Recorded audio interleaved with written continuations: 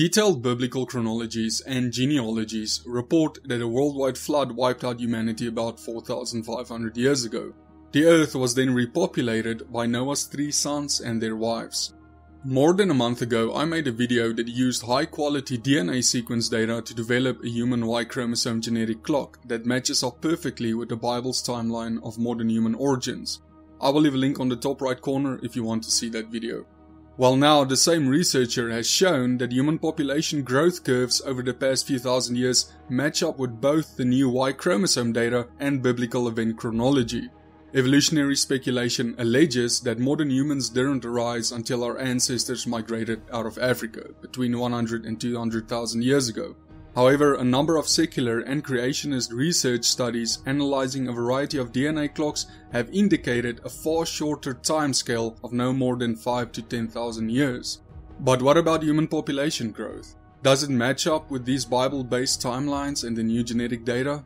As it turns out, secular scientists and creationists generally agree on the basic events and population growth models for the past 3,000 years. But when dates get beyond this, there are discrepancies in their models.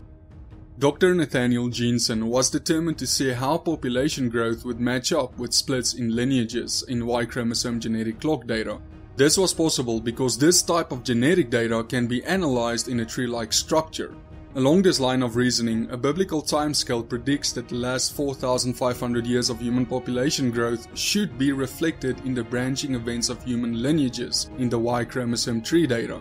And interestingly, the population growth and Y-chromosome data also appear to fit well with specific shifts in population structure in ancient history, such as the global famine described in the Bible during the life of Joseph as a ruler in Egypt in the later chapters of Genesis. A global famine would dramatically stunt population growth and be detected in genetic branch analysis.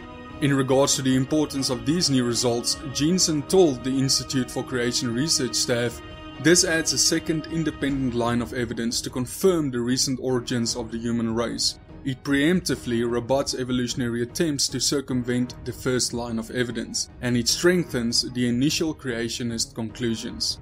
I agree, this new study isn't only a dismissal of evolutionary speculation, but a strong confirmation for mankind's recent origins. You see, the more discoveries we make, the more we step into the truth of God's word, the Bible. The more we earnestly learn about the world around us, the more we can see the handiwork of God in creation. Jesus Christ is not only the way and the truth, but also the life, and in Him alone is eternal life.